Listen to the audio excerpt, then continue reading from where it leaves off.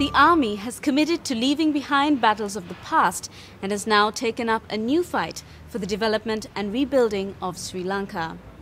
But what about the rest of the country? In this respect, the dialogue continues. Our next story documents the views of some eminent personalities who came together recently to speak on this very issue, on how Sri Lanka should move ahead and best accommodate the changes and opportunities peace brings with it. After the war, what next? It is a loaded question with no clear answer, but it was to search for possible solutions to this national question that several speakers met at the public library on a day that had special relevance to them all. The 9th of July 2009, which was the 104th birth anniversary of renowned politician Dr. N.M. Perera. A leftist politician who famously championed the rights of minorities, Dr. N.M. Perera is seen by many to be an exemplary figure of Sri Lankan politics, one from whom those in power, especially today, would have a lot to learn. Evidence of this was that all speakers present at his memorial mentioned that, had he been alive today, the ethnic conflict may never have taken place. I would think that had Dr. N.M. Perera been alive today, he would have wanted us very much to see that there is no recurrence of what has occurred earlier.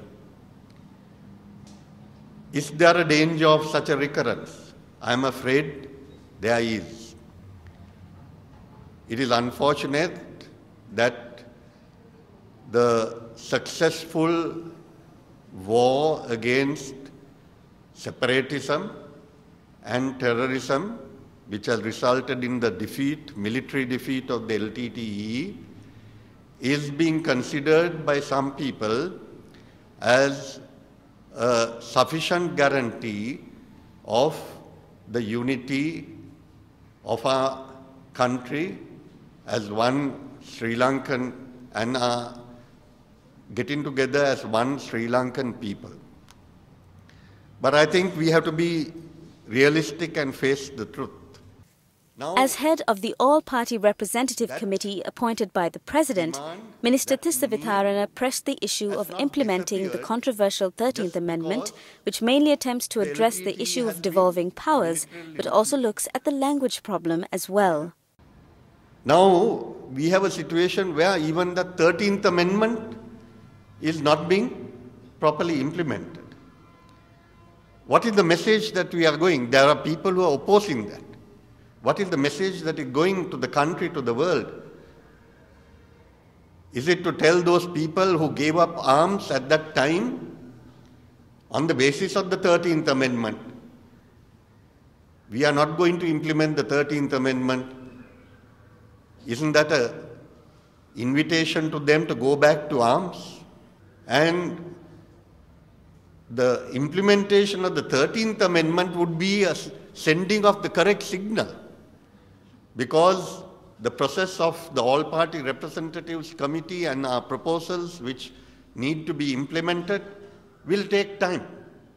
And therefore, in the interim, we have to send the right signals to the Tamil people to convince them that after the defeat of the LTTE, that they can be assured that they will get their due rights in our country as equal citizens.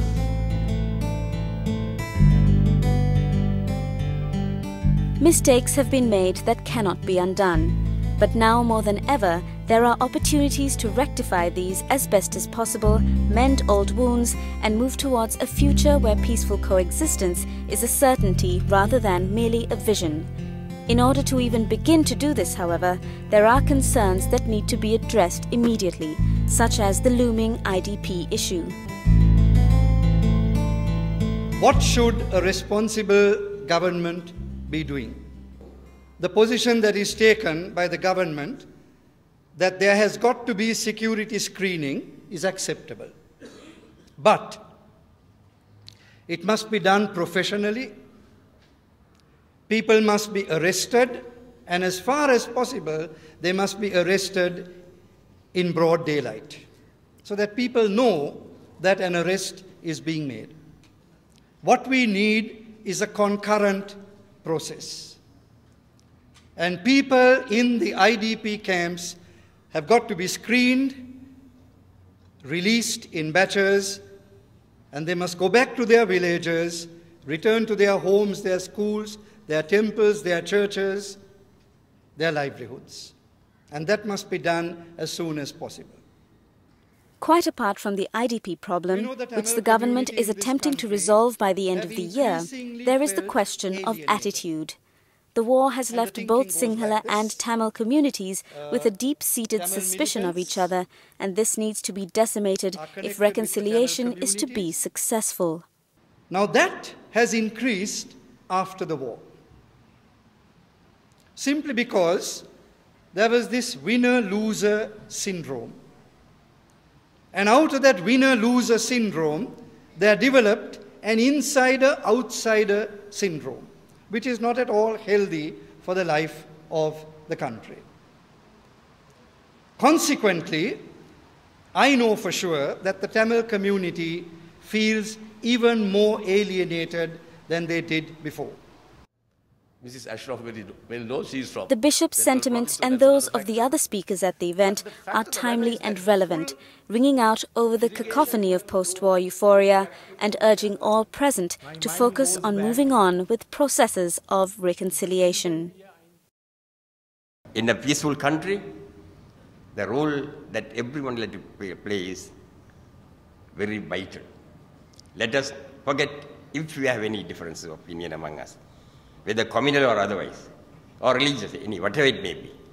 We'll forget all that and now work towards building a nation united and one, for which the contribution of the Tamil speaking people will be there. I will play a main role in doing that because I know the thinking of the Tamil people. Separation is out, completely out. No one wants separation. We want a united Sri Lanka. As we have just heard, the predicament of the displaced civilians in the north remains a major concern. Political parties too are feeling that the issue needs more priority and more support from the nation as a whole. The JVP, for instance, have outlined their views on both the IDP issue and on how the bigger picture of interethnic harmony should be addressed.